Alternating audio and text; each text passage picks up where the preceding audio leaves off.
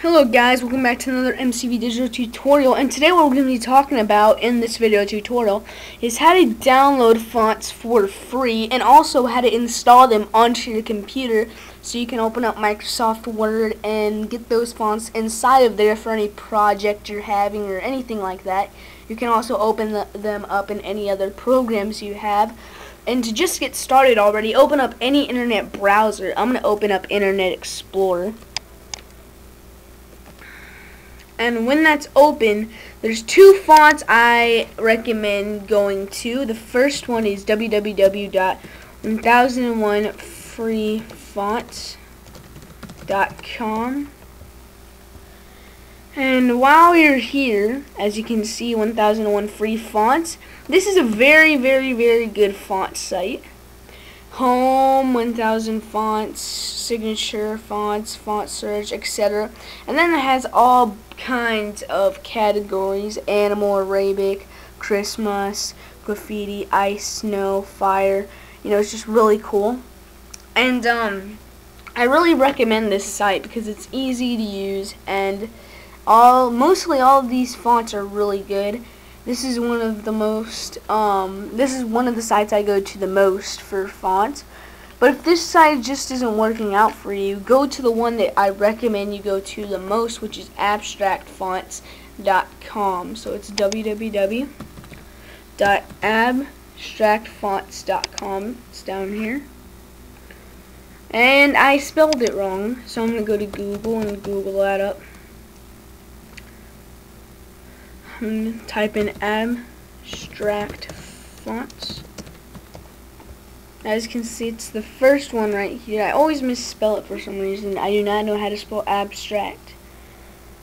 And here it is, Abstract Fonts. This is a really good font site. It has all these cool fonts. It's got, if you go to categories, it's got 3D, calligraphy, counterless, exotic, famous, fuzzy, goth, decorative, floral, graffiti, heavy, normal. You know, these are just really cool fonts. And you know, these fonts they're all free. Both of these sites are free fonts, and it's really cool because you can go to the site and there's free fonts. And another thing is, a lot of people want these fonts, but they don't know how to get them on their computer. They download them, but then they're like, hey, wait, I download these fonts. Why aren't they on my computer? Well, the reason is because you have to go through a little process to get them on your computer. So the first thing you're going to want to do is come over here and find the font that you want. I'm going to go new and popular, the new fonts. And I'm going to look for one that I really like. I'm just going to go through all of them to see if I like them. I really like this one, Zubin, a stylish sans serif. It's just got a nice little look to it. So I'm going to click on it, and you can see all this stuff. You can go to the character map. It shows you all the characters. This is a really nice font, so I'm going to go to details. And I'm going to go over here and go to download.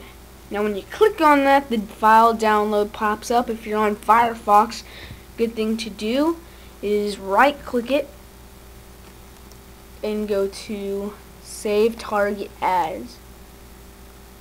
And then this pops up. This is my fonts folder, Christian Documents Fonts. I go to my main folder, it has all this stuff. I'm going to go to Documents and then Fonts. If I can find it, where is it? Right there, Fonts. And as you can see, I've already downloaded one, which is Dini 3D Normal. So I'm going to come down here and I'm going to name this Zubin Regular. That's the name I want for my fonts. It's a compressed zip folder. Now click Save. And now it's saving and it is done.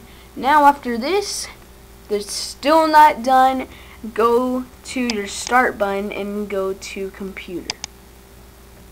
Now that this is open, go to the folder you saved it in. I'm going to go to my fonts folder and my documents. Now as you can see, it is a compressed zip folder. It is not a folder. As you can see, the two differences between these. This one doesn't have the little zip on it than this folder does.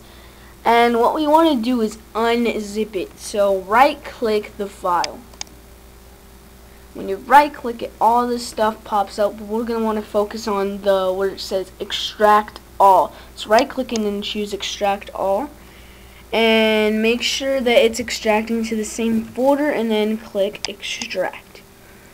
And now it is extracted, so you can close this, and this is the folder where it is at. You can delete the compressed zip folder. Make sure that this is the compressed zipped, not the regular one. And go to delete, and make sure you want to send this to the cycling bin. Yes. And now it is a regular folder. Now we can close out of here, but we're not done yet. Still not done. Go to start and go to the control panel. Remember, I have both of these sites in the description. And classic control panel home. Make sure it's in classic view. As you can see, here's all the stuff we can be looking at. Why is it? I have no idea why it looks like this. It wasn't looking like this a few minutes ago, but whatever, I don't care. We're going to want to look for fonts. It says it right here, fonts. It has a folder with an A on it.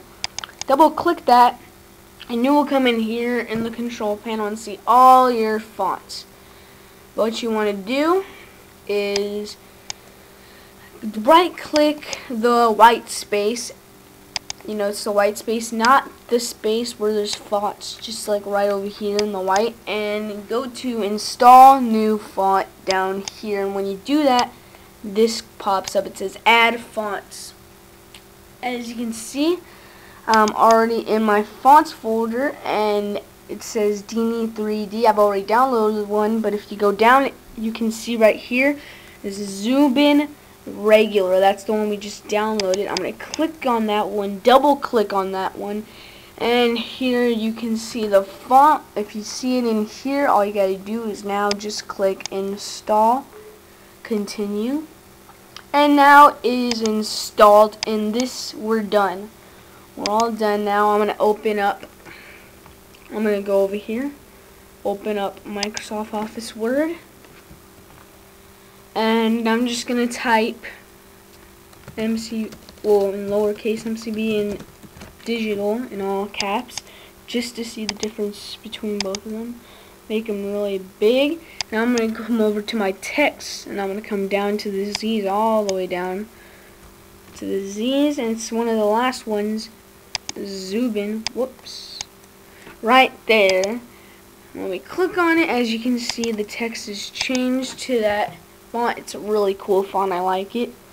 And so yeah, I'm done here. Thank you for watching another MCB Digital tutorial.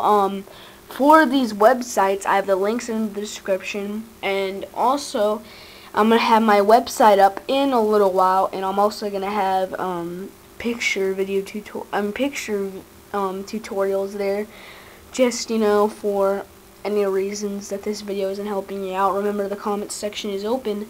And subscribe and rate 5 stars. This was a video tutorial by MCB Digital. See you guys later.